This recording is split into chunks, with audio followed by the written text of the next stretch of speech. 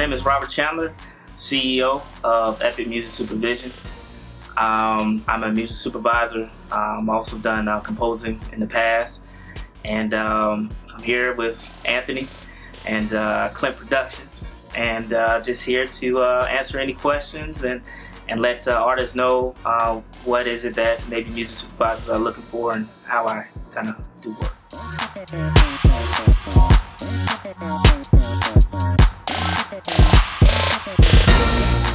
So some of the projects I've worked on is Bad Girls Club. I've done the CBS show, The Millers, the TV show, and I've done Storage Hunters, Container Wars.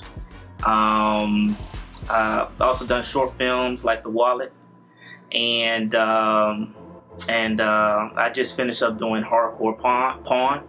So yeah, mostly reality shows, but you know, just that's kind of the work that's been going in right now. So trying to branch out to even more sectors.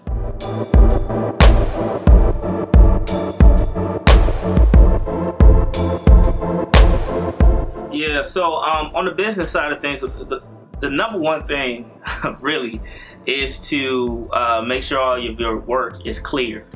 That is the number one business thing, because if it's not cleared, you'll run into a situation that I've run into actually not too long ago, and you can end up losing out on money and also tarnishes your reputation.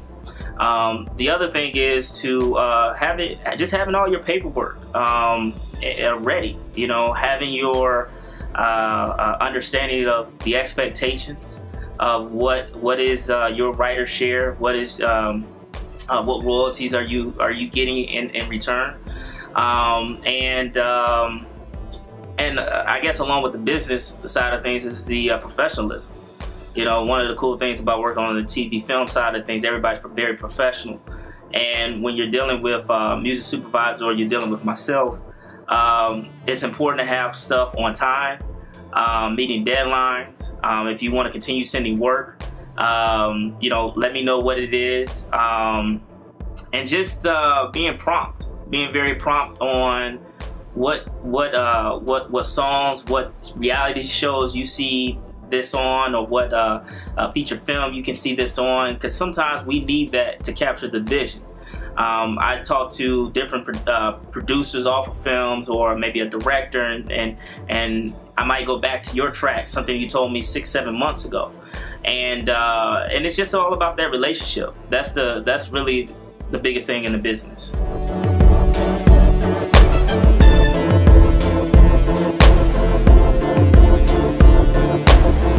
Pro and a con, I should say. So the cool thing with technology nowadays is that you don't necessarily need to be in that city to actually work on a feature project. There's been all the projects I've mostly worked on, they've been out in LA, and so I've been in LA a few times, but I don't live there, so you don't necessarily have to live there. So that's the cool thing about the music, the TV and film industry. On the side note, the other side of this is that by being there, you add more value. So for me, when I am in competition with other music supervisors for a feature film, they, by them being actually in LA, they can go to the office, they can meet up with the producers face to face, the directors face to face. And that has a real big value, because I'm a face-to-face type of guy, and I do some of my best work in front of someone instead of over an email. Everyone's sending an email. So the thing you have to think about is what separates you? What separates you from the other composers? Of course, everyone's going to say their talent, their music. You know, no one's ever heard me like this, or as a music supervisor, I can match the music and the vision unlike anyone else. But that is a pitch that they hear time and time again. But when you're actually able to get in front of a person and say, you know what, this is what I'm presenting to the table, and your closing rate, being able to close deals, for me, they happen at a higher success rate than over an email.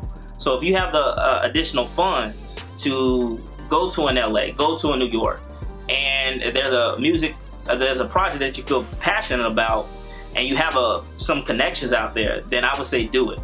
But just be smart about it. You also have to quantify if it makes sense. Last thing you want to do is go out to New York on a film that's not paying any money. So, you know, if the money is worth it, then it's worth making the trip. I know that there's a few films that I've actually sent over proposals for, had conversations with their production company, with their directors on, that were multi-million-dollar films. So if you think about it, if you got a $10 million film, and let's say your price is a 10% cut of the music budget, I mean, it's worth going out to LA or New York. So it just makes sense. And that's where it just comes down to make sure it just makes sense for yourself going out.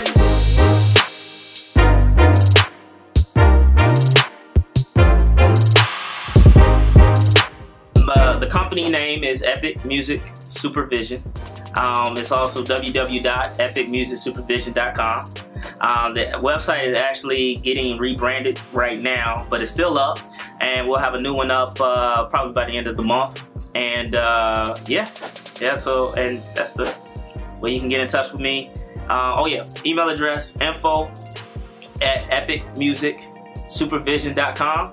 Feel free to send me music that you have, and you can also send it to Clint Productions as well. Me and him will be working together on a few projects down the line. So, yes, sir. Yeah.